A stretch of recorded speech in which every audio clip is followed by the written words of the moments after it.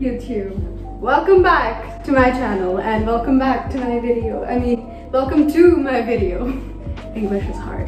So today I'm going to show you how to make the easiest pasta. Probably takes like 10 minutes. This is the easiest pasta you're ever going to make. It's healthy, doesn't have a lot of cheese, it's gluten-free, vegan-free, fat-free, carbohydrate-free, dairy-free, protein-free, all of that. This, my fellow chefs, I am the greatest chef of all time. So this is what I'm going to show you how to make.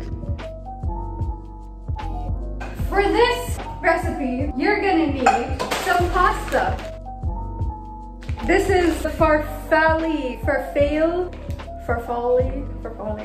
pasta. It looks like bow ties. This is what you're going to want to use. You can use any kind of pasta, it doesn't matter. I think bow tie pastas look cooler, so I'm going to use bow tie pastas. You're not going to need so much of pasta unless you have so much of friends, and I clearly don't have that, so I'm just going to use a little bit of this. Now we're going to need some spinach. Grab that healthy branch. Healthy lifestyle. So then you're gonna need 2 tomatoes. Wash them, obviously, because you don't want to get corona. You wash the tomatoes so that they're clean. Garlic. You're gonna need about like 3-4 cloves of garlic. We have the tomatoes, we got the spinach, we got the garlic. Now you're gonna need some cheese, Parmesan, cheddar, whatever you want to use, whatever tastes good, whatever you have on hand. Onions. You're gonna need 1 onion. So now that you got your onions, you have to cut them, obviously. Just like you have to cut your tomatoes. I'm missing something.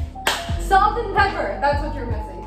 Keep aside some salt and some pepper, which is inside this box. If you don't know what salt and pepper looks like, then you probably haven't been alive long enough. A pot! Yes, that is also another thing that I was forgetting. You need a pot to put the ingredients of your 1 pot pasta into. Now, for those of you who don't like cutting onions because it makes you cry, here's a little trick. Don't think about crying when you're cutting onions. That is fascinating. Don't think about anything sad in your life. Think of all the happy things. So let's say the 1 pot pasta you're about to make. So once you cut your onions, don't think about it. Don't think about it. Oh, I'm not crying. Onions are done.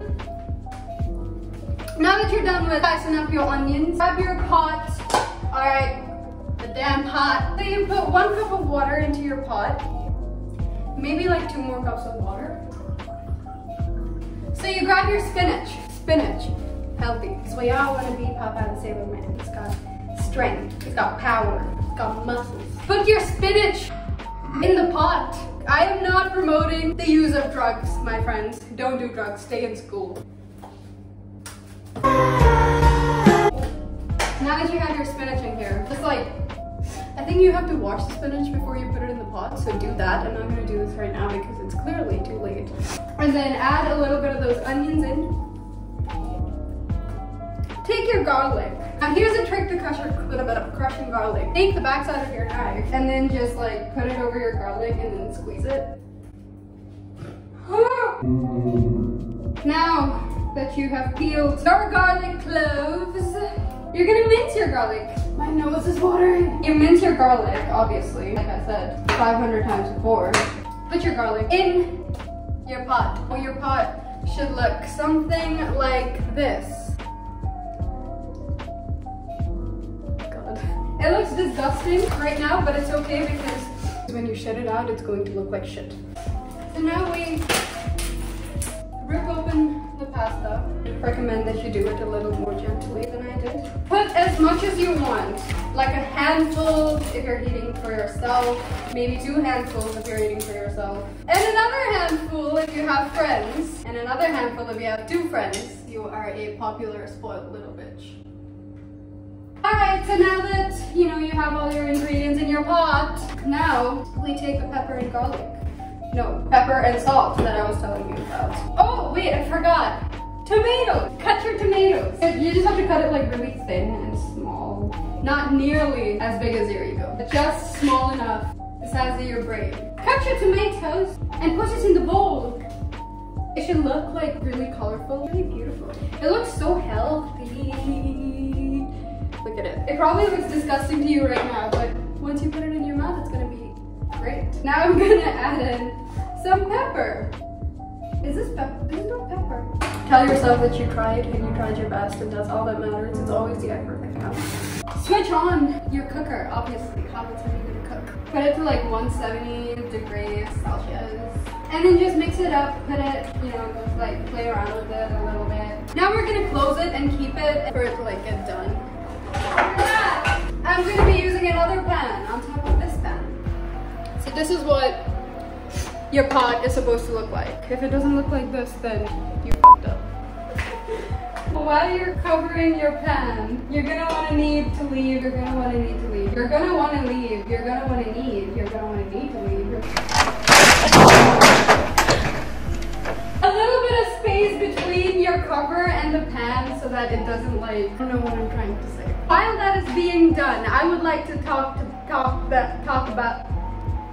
about gratitude, honesty, all sorts of moral lessons. No, I'm not gonna do that. But I'm just gonna sit here and wait. But you're not gonna have to wait with me because I'm gonna edit the waiting part out of this video. Isn't this necklace so pretty?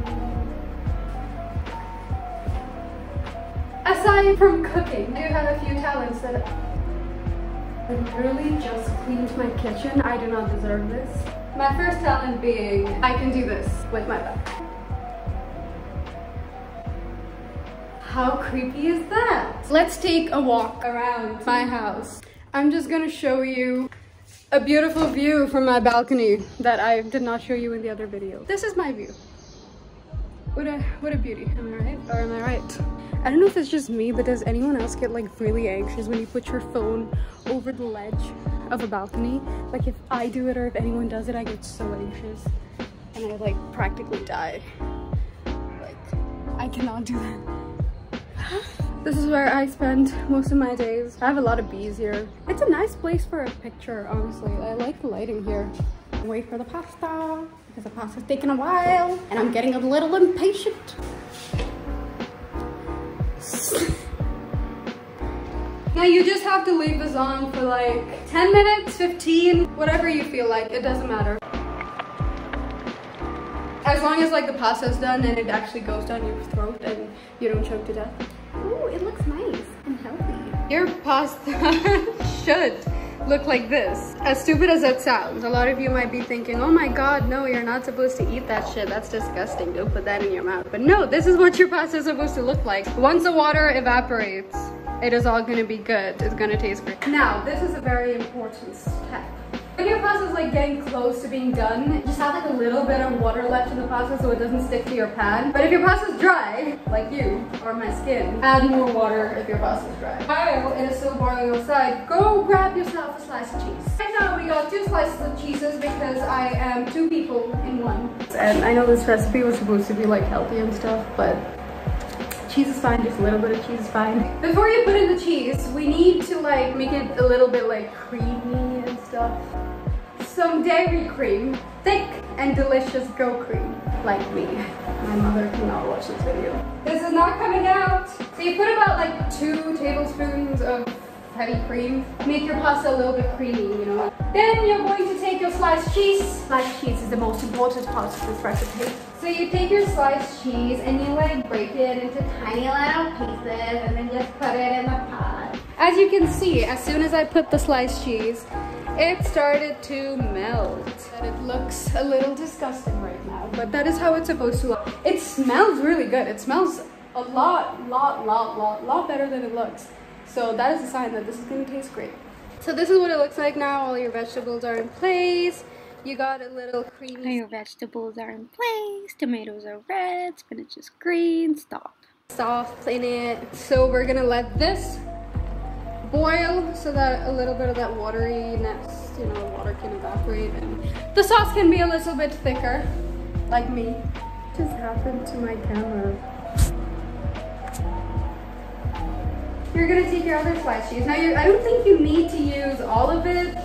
Just use some of it, depending on how much cheese you want in your pasta. I really want a lot of cheese because I've gained 6 kgs this quarantine, as you can see. So now, we are gonna wait. So now, we are gonna wait. So now, I'm gonna wait.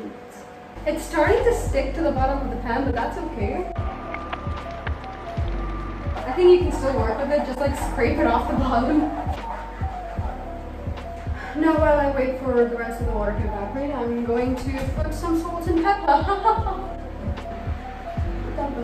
All the recipes I've seen online, they always say salt to taste, so I'm guessing add as much as salt as you want. I'm literally cooking a 1-pot pasta that I don't know the recipe to by heart. If you don't like spinach, if you don't like the weird slimy texture of spinach in your mouth, you're going to hate this pasta.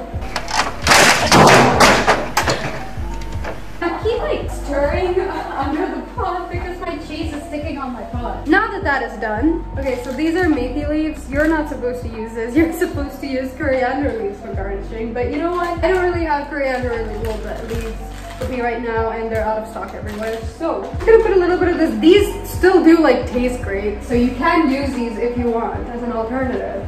Just garnish it with anything that looks green. I don't really know if garnishing makes a difference, but I do know that it makes your food look good. You know, it's like adding the final touches to it.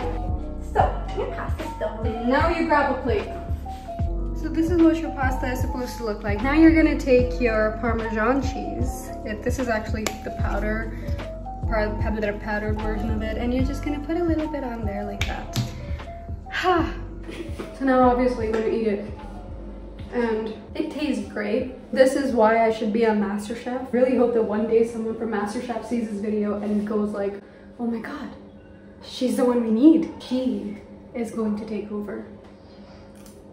And like the best part is it's really healthy, which means it's like low on calories. So that's it for this video. Thank you for watching. Like, comment, subscribe. I will put my Snapchat and Instagram somewhere over here, somewhere down. If your talent is Temple Run, this video is for you. Bye.